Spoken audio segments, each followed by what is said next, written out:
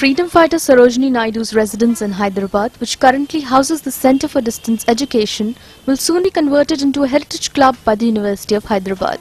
It will be renovated as a heritage building, a platform for literary activities so as to provide writers, poets and artists a platform where they can display their art. The University of Hyderabad plans to develop the Golden Threshold and house a museum of performing arts which would be equipped to hold art exhibitions and cultural programs.